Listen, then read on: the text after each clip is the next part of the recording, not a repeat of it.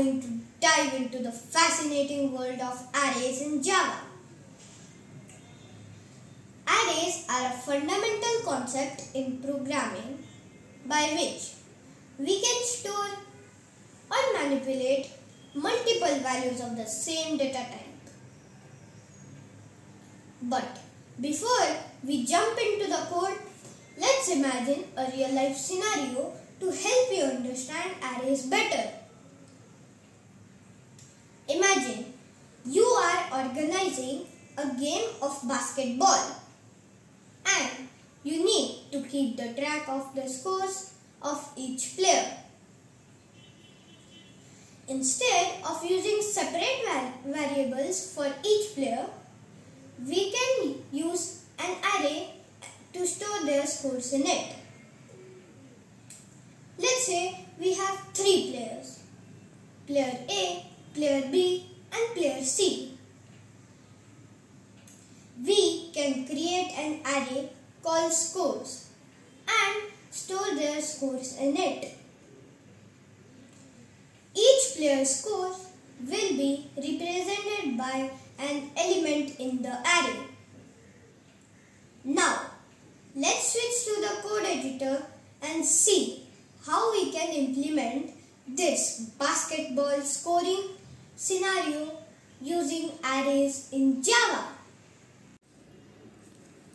Here's the code snippet that represents our basketball scoring example. In this code, we declare an array called scores using the data type int, indicating that it's an array of integers. We initialize the array with a size of 3 using the new keyword. Then, we assign the scores for each player to their corresponding index in the array. As you can see, we access the score of each player by using the array name followed by the index in the square brackets. The index starts from 0, so player A score is at index 0, player B score is at index 1 and player C's score is at index 2. Now, let's understand this array code to make it clearer. Here, we have an array called scores with 3 elements. The scores are stored in consecutive memory locations, and we can access each score using its corresponding index. Arrays provide us with a powerful way to work with collections of data. We can iterate over the elements, modify them, or perform various operations using array methods. Let's say we want to calculate the average score of all the players. We can use a loop to iterate over the array and sum up the scores. Let's update the code and see the output post explanation. In this code, we initialize a variable total to keep track of the sum of the scores. We use a for loop to iterate over the elements of the array. The loop starts from 0 and continues until the index reaches the length of the array.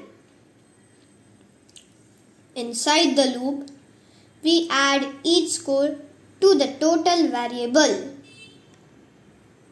Here, we have an array named scores initialized with 3 values, 10, 15 and 8. An array is like a container that holds multiple values of the same data type. Now, let's calculate the total score and the average score of these values. We'll start by creating a variable total and initializing it to 0. This variable will store the sum of all the scores. Next, we'll use a for loop to iterate through each element in the scores array.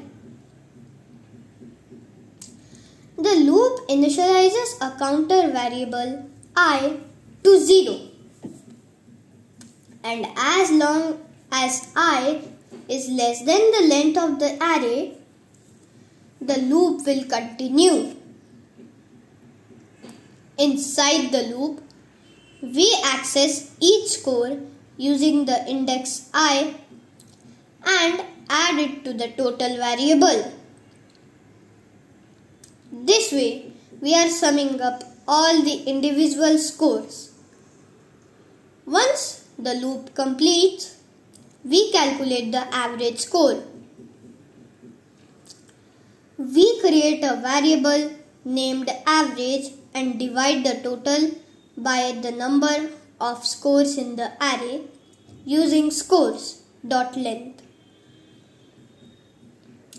Since we want an accurate decimal value for the average, we are casting total to a double before performing the division. Let's run this code and calculate the average score. And here you have it. The average score is 11.0. We calculated the average score using the array and a simple loop. Arrays are incredibly powerful when we need to work with multiple values of the same data type. They allow us to store and manipulate data efficiently. We can access the elements by using their indices, iterating over the array, and performing various operations. That's it for today's episode on arrays. I hope you enjoyed learning about this concept. Please like, share, subscribe, and don't forget to hit that bell icon for more exciting coding videos. Happy coding, and I'll see you in the next episode of Code Crushers.